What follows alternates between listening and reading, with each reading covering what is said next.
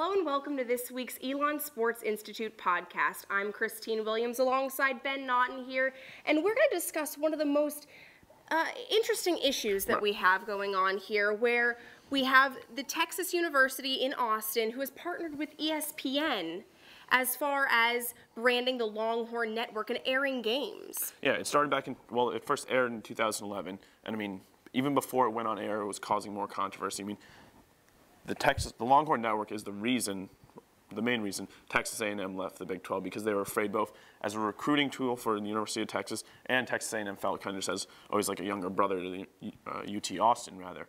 And from there, it hasn't really taken off like I think University of Texas and ESPN is expected to, but granted, it's only been played for about a year, and there's a lot of issues that come up with it. Can ESPN really remain unbiased when they have so much financial interest in this? It's a huge question you have to deal with. Yeah, I'm not really sure if they can remain unbiased in an issue like that, because they're financially dependent on the University of Texas and the Longhorn Network doing well. So any time a reporter promotes the University of Texas, you almost feel like, you know, are they promoting them because there's something relevant to talk about, or are they talking about it just because they want to promote their brand and make more money? An ESPN executive said it's no different than their deal with the BCS and any other sports league.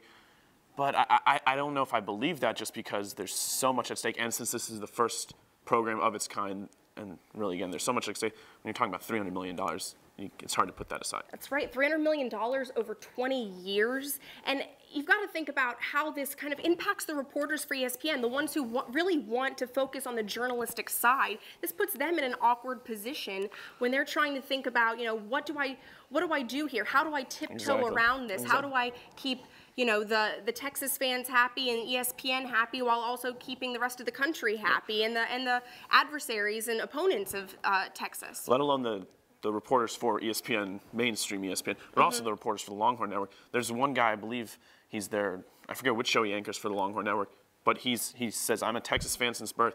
His son is named Mac Brown.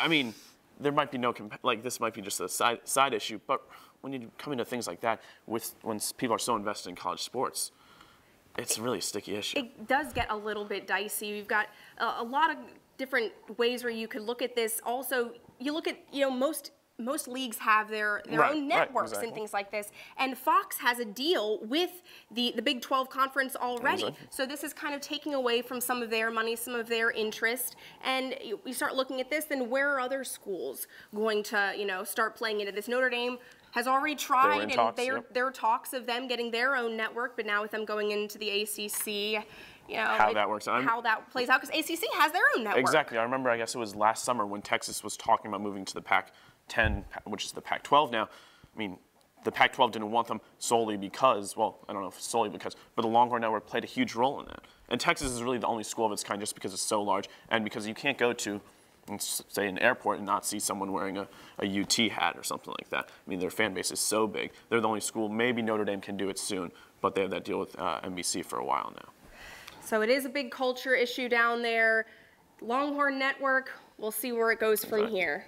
Well, thank you so much for joining us. Until next time, be sure to visit all of our podcasts on the Elon Sports Institute.